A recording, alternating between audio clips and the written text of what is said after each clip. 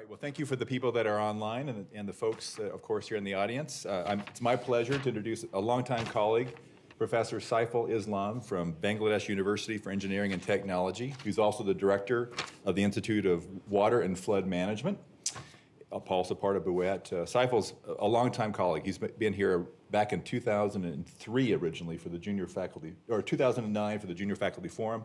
This is his fourth visit here, in fact. But Saiful got his bachelor's and master's at BUET and a PhD from Drexel here in the United States, and that was in 2004. His research interests aim at climate change impact on hydrology, water resources management, urban and coastal flood management, remote sensing for disaster risk reduction, broad swath of issues that Bangladesh has to deal with. He's published over 67 peer-reviewed journal articles, more than 100 conference papers, contributed to 9 chapters, book chapters, and is currently a lead author for the IPCC. So we're grateful, very grateful to have Saiful here. I did want to add that we're going to go out for lunch for those who want to join us maybe shortly before noon in the FL Cafe. Also, if you have any interest in a future RAL seminar, Jared is the person to contact. So, but with that, we're very happy to have you here, Saiful. So thank you for. Oh, last comment. If Saiful falls asleep, don't worry. He was up at 4 a.m. with a call in Bangladesh, but we'll give him some coffee to keep him going. So, all right. Yeah, thank you, Tom, for your kind words, and good morning. Very good morning. It's a drizzle outside, and thanks, and I'm very glad you are physically, some of them present and some of them online. My name is Saiful Islam, as I presented, and I'm working at Institute of Water and Flood Management, Bangladesh University of Engineering and Technology, which established in 1962, and our institute established in 1972. And we also are doing many kind of research on water and flood issues in Bangladesh, and also we collaborate internationally. We have 27 faculty members and the 3 postgraduate programs. This year, we introduced new programs on climate risks and modeling, and also humanitarian engineering, because the world is now need more catastrophic disaster engineering and adaptation needs. So I start with the Bangladesh, because before we're going back, what is our future, considering climate change, it's good to see what we are now. Despite a huge population of 180 million, it's a beautiful country, and you can see some areas, Sundarbans in the southwest, and mangrove forest, largest forest, tigers, and it also some Haur areas, which is underwater 6 months, beautiful autumn in the country. So it's a country which blessed by 3 mighty rivers, Ganges-Brahmaputra-Meghna. In the next slide, we see that it's a country which has received huge amount of water during the monsoon, but also we have coastal side in the south. We have different kinds of flood, even in a small country. We have received huge monsoon water. It's a blessing, but sometimes it's a curse because it gives a river and flood. We also have northeast highlands, Assam and Meghalaya, Meghalaya, Tripura, and Barak basin, where there is a flashy rain, all on a sudden come. You might heard about Cherrapunji, highest rain occurring stations. That water actually comes as a flushing characteristic, so we call it flash flood, and it damages the standing brook crops. In the down, you see the mangrove Sundarban in southwest, also hilly region in the southeast. So we have issue of urban flood of some big cities like Dhaka, which is a mega city. 20 million people in a small area living, and I'm also my institute in the Dhaka city. So these floods, and we also have tidal and storm surge. And these are the current water-related, flood-related disasters we are facing, but also in the global warming, under the global warming, we are expected to face the changes of the intensity of frequency of the river flood, monsoon flood, and even increase of salinity due to sea level rise. And storms are getting stronger, more frequent.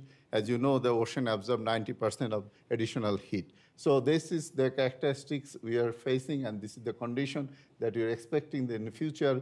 We need more real-time predictions, also planning. We need long-term projections from for assess and adapt ourselves, because we are not really the cause of greenhouse gas emission, but we are facing the most of the vulnerabilities, most of the hazards that is going to be intense and frequent in the future. If you, I'm going to show one of the study we did with Prabhati project with LGED, local government, where we modeled the big basin Brahmaputra. We also had model the hydrological modeling with the Ganges and Meghna basin. This is open source modeling SWOT. So we get the characteristics from satellite SRTM, DM, and then also land use data and soil data from global data set, because this basin, 93% is outside Bangladesh. So we have to rely on the global data sets. And most of the part is India, also some part is Nepal, Bangladesh, and Bhutan. Ganges basin shared by Bangladesh and Nepal, but Brahmaputra is Bhutan and Bangladesh and also India and China as well. So this basin modeling is very essential so that we can know the changes of the flow so that we can plan adequately to make the infrastructure resilient. The local government engineering department actually asked us to do this research study. And here you can see that we calibrate the model in the Bahadurabad stations and some other stations. And when we find that results are reasonable, Nash coefficient is more than 0.8 for the Hughes basin, we found it's okay to at least we calibrate as much possible with the given set of data. As you know, we don't have discharge and water level information. I saw some talks, great talks in NCAR about finding the discharge using satellite altimetry. That will be really helpful for Bangladesh to actually have this model better calibrate. So we use the bias-corrected CMIP6 output and Mishra et al. Paper, and then their data set is online. It's a 25-kilometer scale, and we use 13 ensemble member. At that time, it was available. And we calibrate our hydrologic model, and then also one-dimensional model inside Bangladesh. It's used HECRAS because inside Bangladesh, we have the cross-section data, so we can route it fully dynamically. And these are the observed versus simulated water level, and we feel like it's more or less represent the present condition. Of course, it is not 100% match with the observation because many interceptions and many aspects, even dry season withdrawal, and so, but it's reasonable considering hydrologic and hydrodynamic point of view to represent this catchment and rivers in Bangladesh. And this is. Can we interrupt you? We have a question. Yes, okay. You can do that, or. No. Just because this is curious. Okay, just curious. This is model and calibrated? This is. Yes. Okay, and these are levels. Yes, like water levels. channel. Yes. Okay. Yes. Thank you, David. This is 12 station in the Brahmaputra, Tista, Dudhkumar, Dharla, and other river systems. On that right side, you can see. And these are the results we presenting calibration from 2010 to 14, and 15 to 19 is the validation. And then we apply the climate force. We force the basin model with the 13 ensemble member, and we see the changes in the future. We found that probability distribution function shows that in future, all stations showing that the discharge will be more, and this is the PDF of maximum, minimum, and mean flow of Bahadurabad stations. And with the changes of the warming level, actually it will be more intensity, more frequent flooding. So, and these are the monthly ensemble multimodal maximum monthly discharge. We see here maybe you can see that with the warming scenario from SSP 245 and SSP 585, which is high emission scenarios. The box plot shows the more spreading, and particularly the May, June, July, and August. So we are expecting more flood, more intense flood, and intensity will be increased in the future. And this is interesting because the infrastructure designed by LGD, the road, they need to also set up the crest level. So how much crest level they will increase? So we did the frequency analysis of 100-year, 50-year, 20-year, and 10-year also to see. We already see the crest level of the or the flood level is already increasing because we use the observed data 1949 to 1998 and 1999 to 2020. We already see some increase, and in the future, in the Bahadurabad station and all other stations, we see, depending on the scenarios, the future water level will be increased. And it's more emission will cause more increase, and then we quantify it and tabulate it for all the stations, 13 stations on that area, to see what is the flood frequency interval and what is the difference between 10 and 100 year and 20 and 100 year. This is important for them to consider the crest elevation for future design of the climate resilient road or markets or flood shelters. And then we also, there was a task to identify the vulnerability of the flood inundation and riverbank erosion to make the area which is very vulnerable. So we use the flood assessment, vulnerability assessment using the Sentinel SAR images. We processes, and we also use the before flood image to, and also the flood image, and then we just subtract and find the flooded inundation mapping for different years. But before 2016, we do not have the Sentinel images with high resolution. We use the MODIS image institute, which is lowest resolution and 250 meter. On the other hand, Sentinel is 10 meter. So, but we apply that 6 events of the last 2 decades and make a composite image of the vulnerability of that area. So, but before I apply that, we try to collect information of 150 locations to see our map produces great result or not, or is there any flooding in 2019, 20, and 2021. So we collected these points, and then we try to change our mapping methods so that threshold values so that we can match with the observation. And we also use some of the criteria, precision, recall, F1, and overall accuracy criteria. And finally, when we are satisfied, we say, okay, this algorithm can be used to process the inundation. And these are the overall accuracy for 2020 and 2019 flood map, which seems more or less okay. But of course, it's a huge area, and satellite image has a limitation of mixed pixel and other pixel, and of course, the sensor always not giving good results because of cloud and other issues.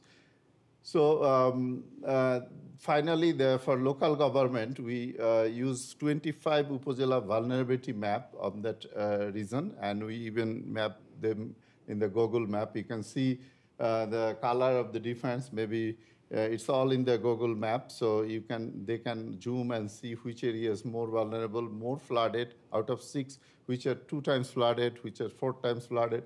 So composite map is useful for them to know which are more vulnerable area on that region. And then we also find the vulnerability of riverbank erosion because, you know, Brahmaputra sometime during the monsoon, it is 15 to 20 kilometers. It's like a big ocean or something. You cannot see from one side to another side.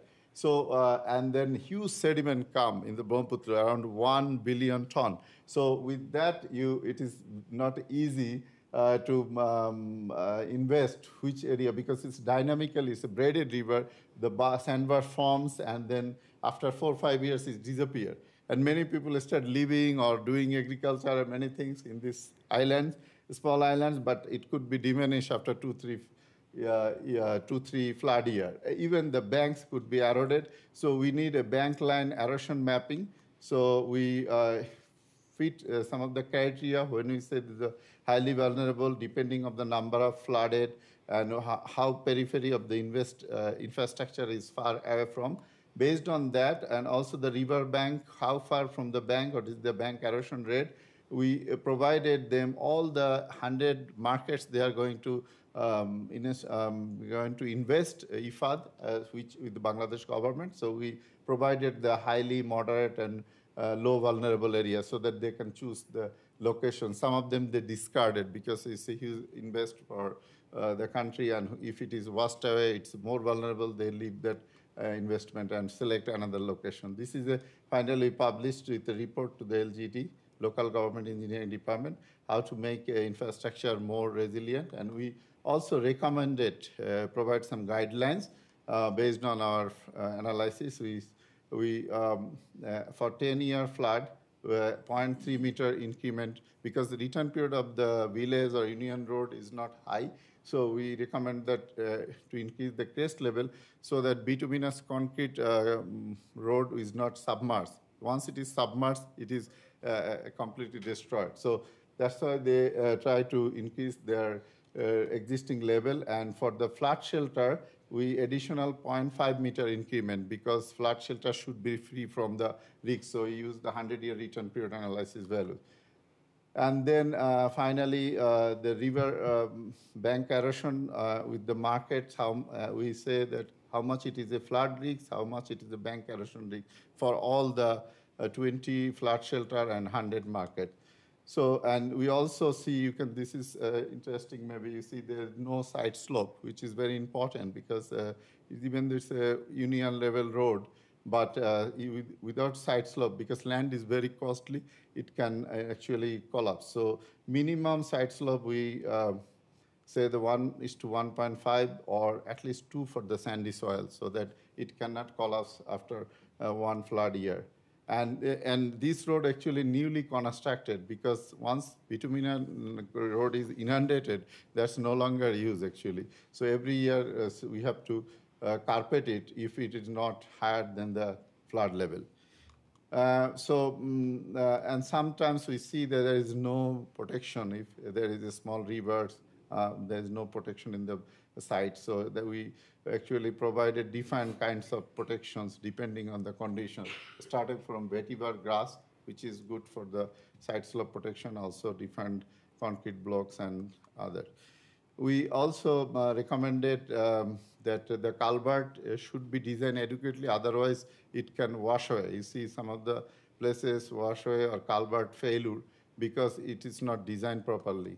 And some roads, which is concrete road, it is twice expensive than bituminous roads, but it lasts with the floods. So we recommend that whenever possible, because it's a cost issue, but we recommended that it should be RCC road and with adequate protection. So this is my part of the climate, my presentation of the climate resilient infrastructure and how the climate projections and hydrologic modeling can help. We are going to the next two small case studies. One is the flash flood forecasting, where I use the NCAR model, URF, and how we can forecast the flood through Bangladesh Water Development Board.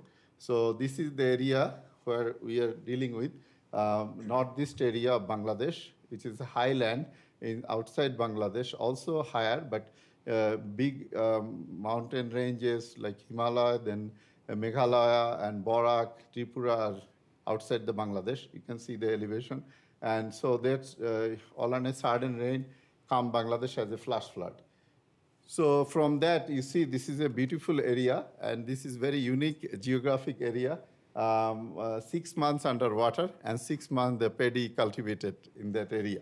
And it is a haur because it's a bowl of water.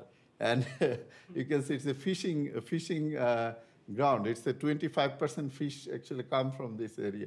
And this is when the dry period after monsoon and water recedes. You see this is a huge area of paddy cultivation. And this is because it's a lot of nutrient comes from fishing, from fish, from upstream. So that actually give him huge crop production on that area without much effort. And during our area, during monsoon, you see people are traveling only by the boats, typically. And because the huge water come and it should go through this haur to the Bay of Bengal by the Meghna. So we cannot make big infrastructure so that it can affect the flow of the water from north to south. So boat is the main media, small boats, and at that time the marriage is occur mostly because people doesn't have any other work other than fishing. So, so it's a time period for them, and very good poet and poem created during that that time. So this is something very interesting geographic, but all on a sudden, if flash flood comes in that area before they harvest the crop, that's the challenge. And pre-monsoon season, they are always worried about flash flood coming. So this is three basin, Meghalaya, Barak, and Tripura, and that's actually water receipt in this area.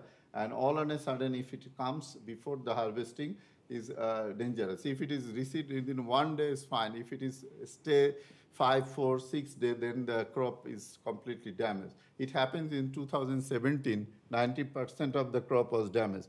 In the upstream river system is like this. You see Lukha River from India, and then Shurma is like this, and local boards are like this. And so we apply the upstream rivers using basin model. And in Bangladesh, we have the cross-section.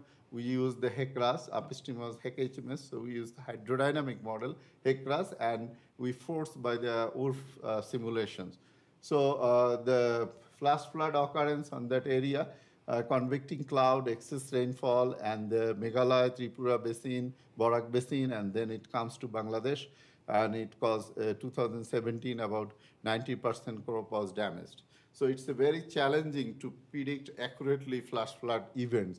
As early as possible is better because then farmers can harvest their crop.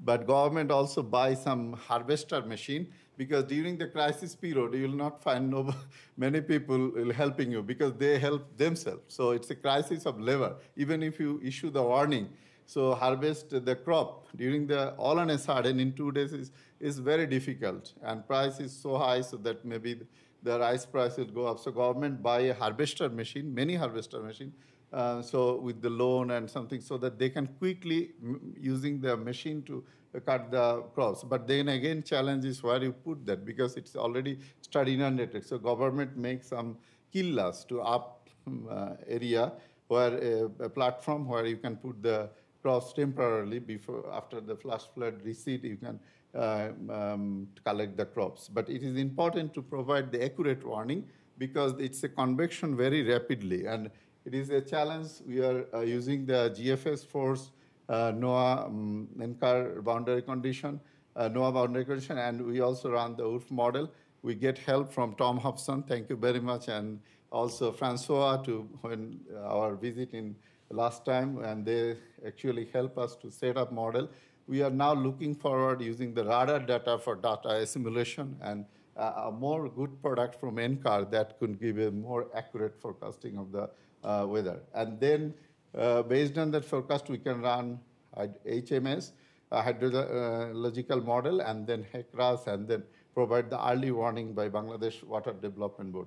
Models are already deployed. Hopefully by next season, they will start predicting. We are still correcting some of the water level data, but hydrologic model is very good. And so this is the URF model. We set up for different resolution, 9 kilometer, but 3 kilometer is still we did not because one of the problem is download the data. Maybe putting the model in cloud services would be better. And another could be using the fast simulation with the high HPCs or supercomputers so that we can create results very quickly so that we can transfer that into the area.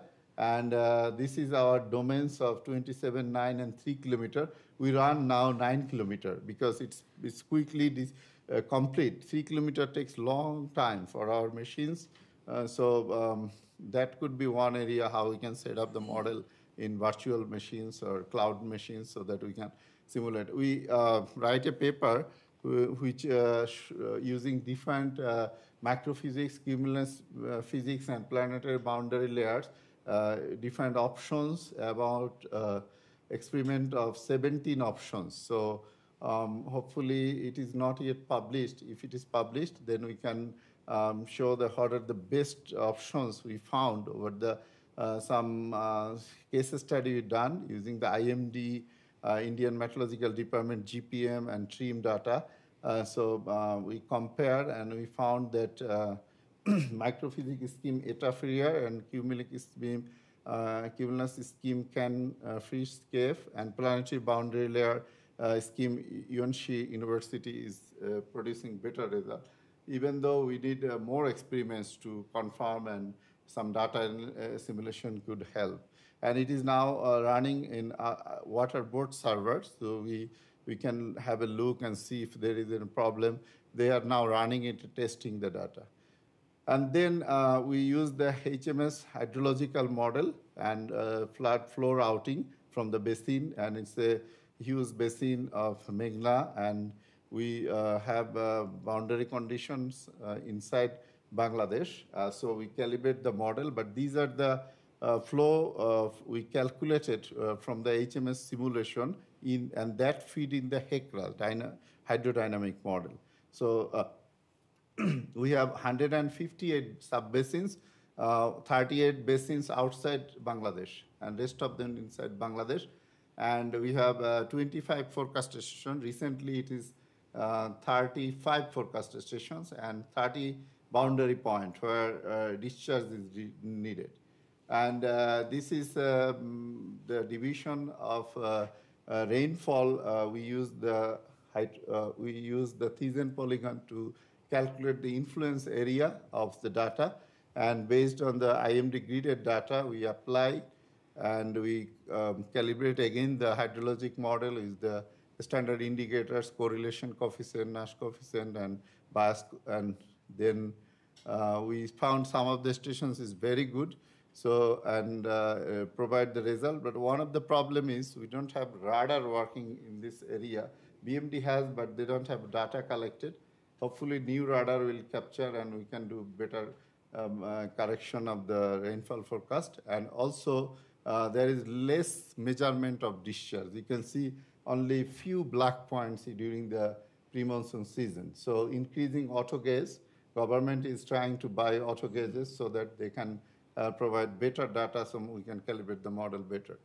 And finally, stress forecasting. You see, when the inundation occurs, they collected the crops like this in the board, and so it's challenging. We have some stations inside the area, and we use the 30 boundary location discharge to model 400 cross sections of from water board and 218 from HECRAS we incorporated. So this is the network. We are simulating 12 rivers, 18 rivers rated discharge, and 12 rivers we feed by the HMS. So these are the forecast stations. We before the project there was only 8. Now there are 35 actually. So we increased last year another 10. So 25 and 35 stations, but there was no system to flash flood forecasting. So it is under this project. It is now water board is applying, and we calibrated. We are now also planning to apply the deep learning to correct the forecast. We tried with ANN, but we are thinking to apply more machine learning algorithm to correct the biases between the observed and forecasted water level. And yes, please. Yeah. Yes. Sorry, Tim Schneider. Quick question then. Yeah. So those new stations, are they just measuring level, or are they measuring discharge? Some stations, new stations is only water level, but some stations, 17, they're discharge. Great. Inside Bangladesh. Yeah. Thank you. And it's important to know the discharge. And so this is the free open source tools, Delfuse, which can combine all these plugin as an adapter. So that use 20 countries at operational forecasting. We had imported, we write a paper on that. So it's a weather forecasting, hydrology, and also it's a interaction with the graphical interface. It can provide the forecast and disseminate very quickly. And this is some of the results of the published paper. Of course, the good ones. We did not show the bad ones.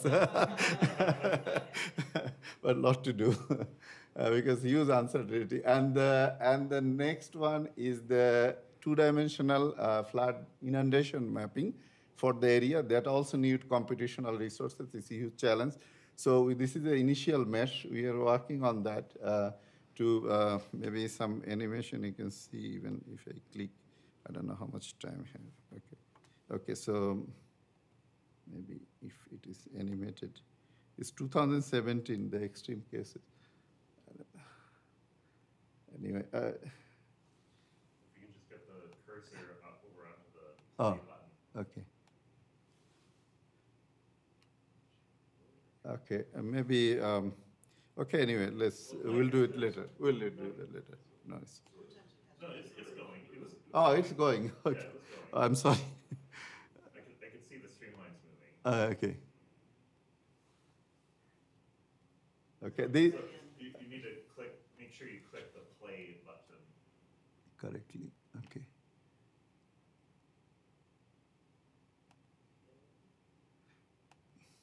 Okay, let's see. It should be coming. Okay, we'll do after the talk maybe. Yeah, it's good that two-dimensional capability of HECRAS, which is great that you can even put the infrastructure, embankments or others, because there are submersible embankments which go underwater after harvesting the and during the monsoon period. So those are also fast primary defense. It's called submersible embankment. And then the next case study, the last part of my talks, is storm surge modeling, and to make the area more, coastal area more resilient, or we know the cost of the damage of houses, and insurance can find useful for this tool. It can be used also for the cyclone forecasting. We have the running model, and this is today we collected the upcoming cyclone formed Bay of Bengal, and it will be very severe cyclonic storms, 160 kilometers per hour, and you can see the projections of IMD, and it will land for 14 May. Hopefully I reach home by this time. I don't want to meet with the cyclone on the plane.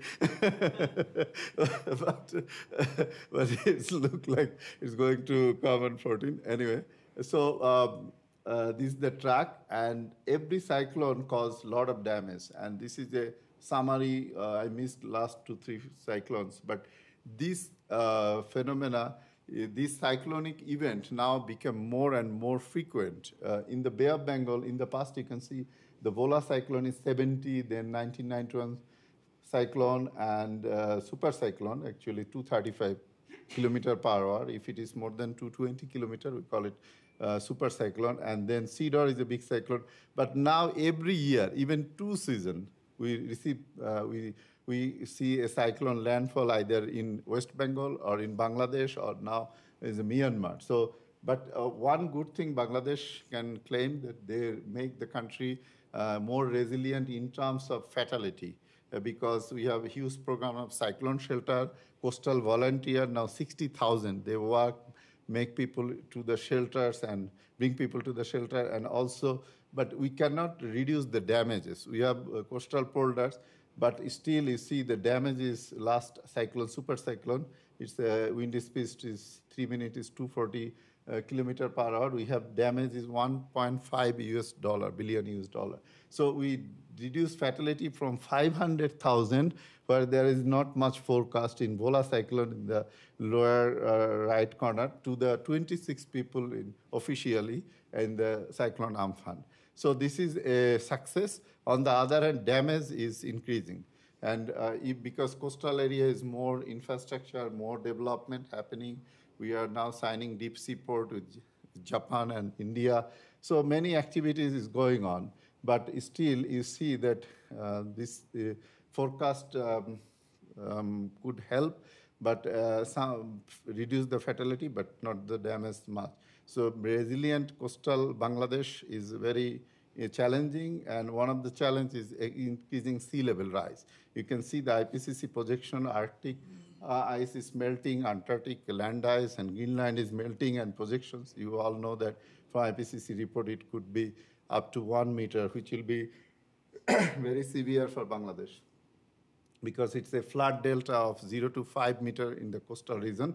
And you see there is also subsidence issues in the coastal area. This is a recent paper by Melanie Becker, and you can see some area subsidence is 7 millimeter per year. So which is 100 year 0.7 meter additionally. So relative sea level is much high.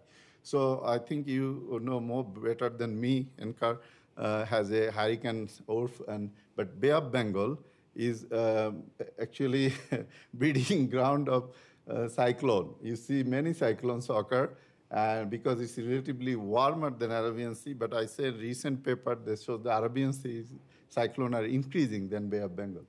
Because of the global warming, we have this month low vertical shear, wind shear, but during the monsoon from June, the vertical wind shear is high, which prevent to occurring the cyclones. So we have cyclone during last of April and May, and then again after the monsoon recedes, then in October and November. So pre-monsoon and post-monsoon and cyclone, we already see the first cyclone of this season of this year has formed, and has additional moisture from South China Sea, and it's a blocking ferocity of the wind because there is no train. So it's a flat topography. So, and it's also rotated anti-clockwise, which makes the path track is clockwise. And you'll always find Bangladesh or West Bengal because of the nature of the Myanmar. So sometimes also it landfall in Odisha or Chennai in India. So we are funnel shape, the Bay of Bengal comes to Bangladesh. And sea surface temperature already, you know, that 0.11 degree warming. And this year now, some places in the Bay of Bengal, 32 degrees centigrade. And cyclone means temperature around 27 degrees. So it's so under a project of US's lost management framework, we actually loss modeling framework, it's open source based RIGS modeling platform by UK, and then they also have a partner, UK Met Office and BUET. We quantify the damages that could occur from vulnerability assessment, and we actually get very high resolution cyclone simulation. We have 12 at the time known cyclone. This is still, the list is added. And Met Office Headley Center actually produces high resolution simulation, 1 kilometer and 4 kilometer of these historic cyclones over Bay of Bengal. And these are the multi-model, 9 ensemble members. So we apply that to a coastal model, DEL3D, by Delta-RS, which is an open source model. And from there, you can see that we can predict the storm surges. And this is our domain of DEL3D model. So we also put the boundary condition as a discharge upstream, downstream, the astronomical tide, and then simulate the models. And of course, for cyclone event, we use the wind and pressure of the cyclone using Holland method. It's a graphical interface with the DEL3D dashboard, which produces the boundary condition. We drive the cyclones and see, comparing the observation and see which of the ensemble is close to the observation. So based on that, we then prepared the inundation mapping for the area. We found the Headley Center model 6 and some cases 5 is close. So these are the most possible inundation pattern of this cyclone. And from that, we also simulated, my another colleague simulated this cyclone and tidal surge of that area of since 1991. Recently, we found the tidal flood is sometimes more than even cyclonic storms if it is not directly landfall in Bangladesh, because spring tide and tidal flood is increasing. And there are many different kinds of elements at risk, different house by kacha and semi-paka and paka houses. You can see the figures. And some roads, which is mud road, which also a single brick road. We also have double brick lane. And so different type of risks. We go to data sampling, ask them how much water level caused their house inundated, or if up to some level when that is completely damaged. So you can see the buildings, after some time, it's a mud building, it's completely collapsed. So So we are trying to make a depth damage curve and also damage cost using the consumer price index so that it brings to the current price level. And because some of the events is historical. So, and then make the depth damage curve. So from the inundation depth, we can say that what should be the damage.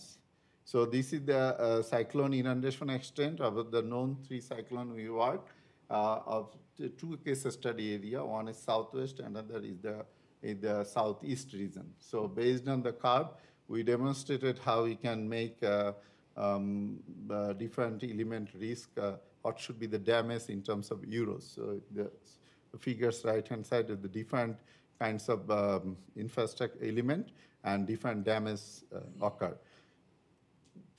And finally, this product is in the Oasis hub, and where there are many case studies around the world. It's an open platform. Any known cyclone, if someone can put an inundation, then it's possible to find the damages of that area. That is very helpful for UK or many countries for insurance company. And this platform has many case studies on flood, earthquake, and cyclones, and many things. So that's all from me. I hope I complete, Tom.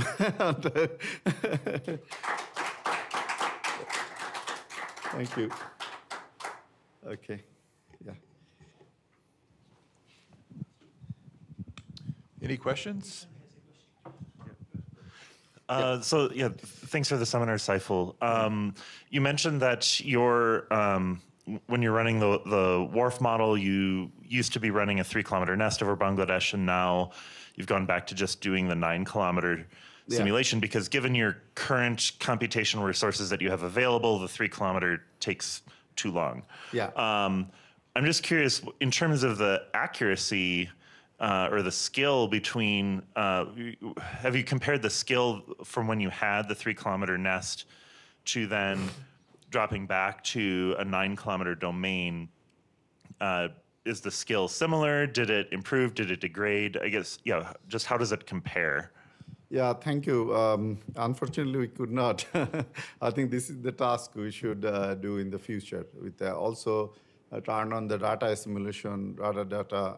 We are thinking about incorporated. We use this experiment on 9-kilometer to see what is the best possible physical schemes, but we had to do with the 3-kilometer versus 9-kilometer.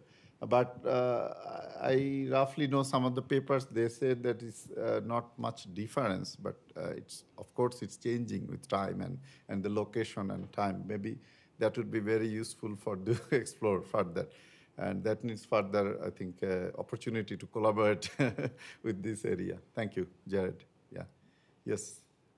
Hi, so Ethan Gutman. I do a lot of work in hydrology and climate impacts, but not in this kind of region. I also have a background in geology, and that's more where this question comes from, which is how, when you think about 100-year timescales, how much is the delta building up due to sediment supply and or subsiding as the sediments weigh it down? And how much does that impact your future projections as you start thinking about storm surge and flooding?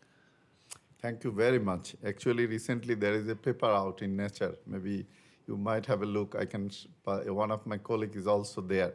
In that paper, it shows that it will be slow down. The subsidence will slow down because if subsidence come with the sediment supply the same amount, it will not be affected that much with the sea level rise. But the question is, if there is so many infrastructure in the upstream dams, reservoir in China or India, the sediment supply will be less, and that could not be helping us on the long time scale. So it's a very good paper recently published.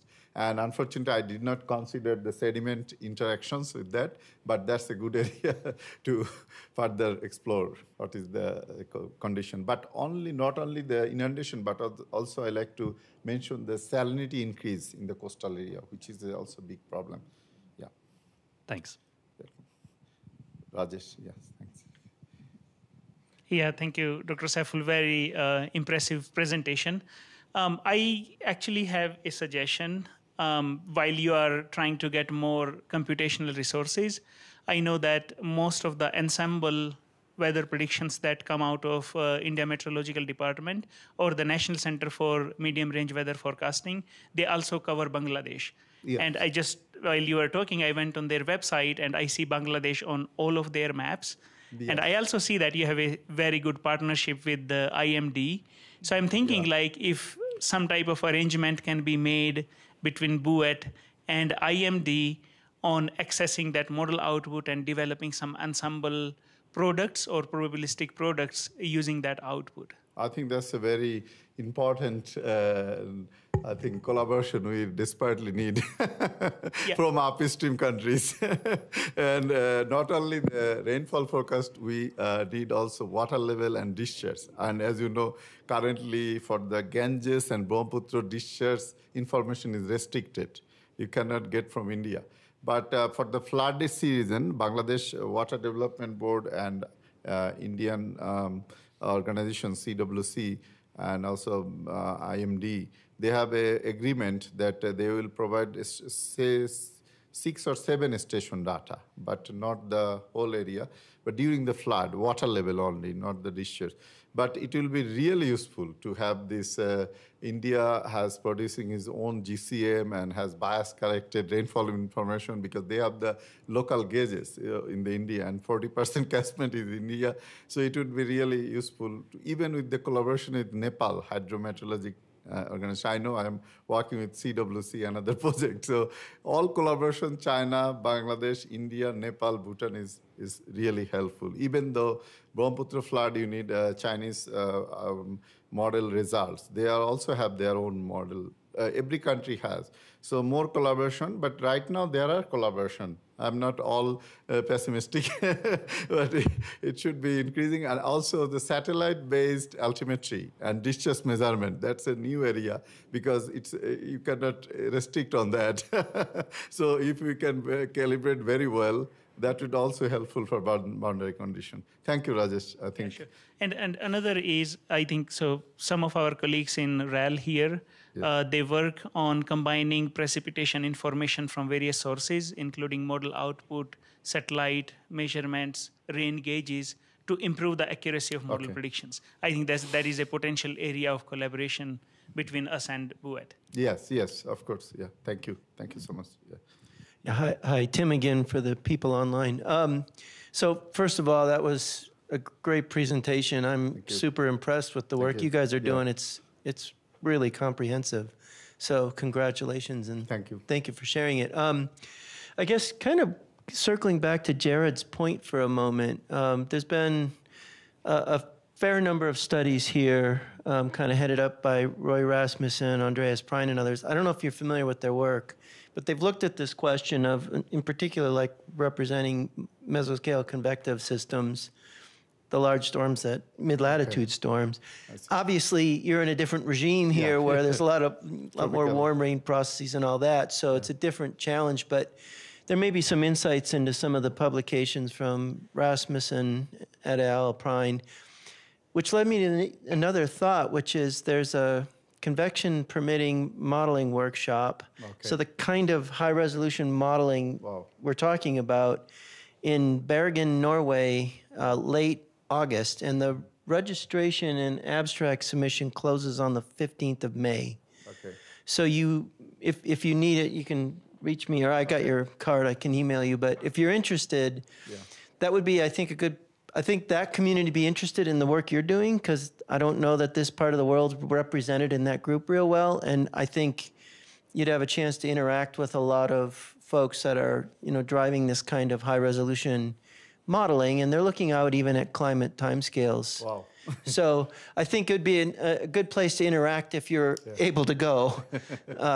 So I just wanted to put that on your radar screen, so to speak. Yeah, and high resolution is really needed for predicting cyclone, tropical cyclone with the accuracy, and also climate time scale. As you know, after 15 kilometer of horizontal resolution, it's not correct. And there are many initiative to make it down to higher resolution, 12 kilometer, 10 kilometer with the long simulations. We are looking forward to know what's going on, and lots of attribution studies also going on. what is without greenhouse gases, with greenhouse gases, because IPCC,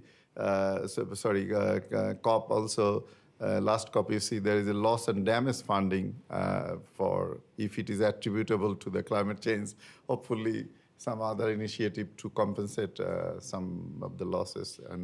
And global collaboration is really needed. And thank you. Yeah. Just one quick comment about that too. Saiful really ran with the WRF model. He came for a training, and then Francois, when he was here, actually set up a version of a really streamlined version of RTF-DDA, and you really impressively run with it. But we think there's wonderful opportunities to collaborate with people who are more aware of the monsoon the systems that are working there.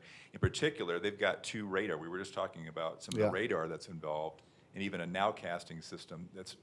Those systems are not being utilized at all currently. Yeah. Yes. Right? So, but I did have a question, Saiful. I mean, a lot going on: inundation, the Big River flooding, the flash flood modeling in the Northeast Highlands, and I guess I'm not as aware of the population density in Bangladesh.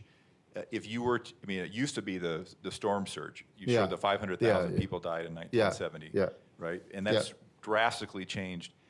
Given the way things are changing in with our climate, where do you see, what do you think is going to be the most vulnerable part of Bangladesh?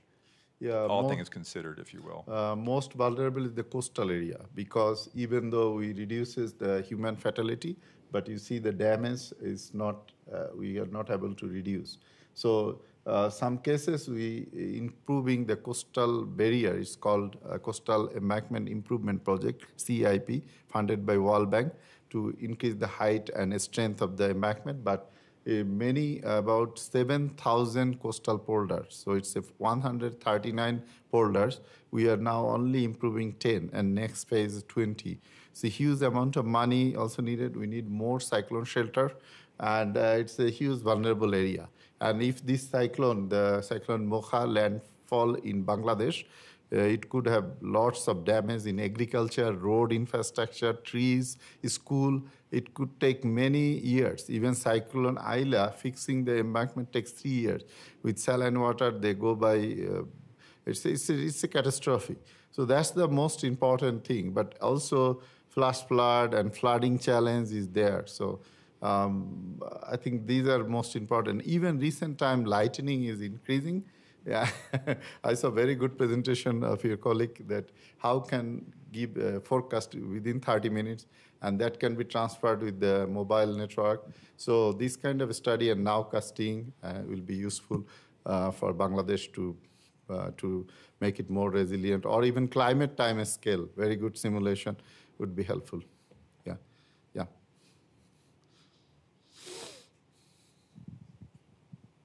Anything from online?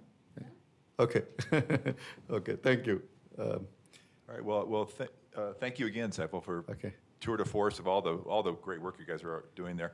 Just to repeat, we are going to meet for lunch. If anybody wants to join us, probably shortly before noon or thereabouts in the Foothills cafeteria. So, and Saiful is here for the rest of today. He's got some ambitious plans about how we might be able to find some funding to have NCAR support these ambitious efforts that he's working on. And we'd love to have you join and discuss. So thank you again. Thank you. Thank you. And it's really honored to be here.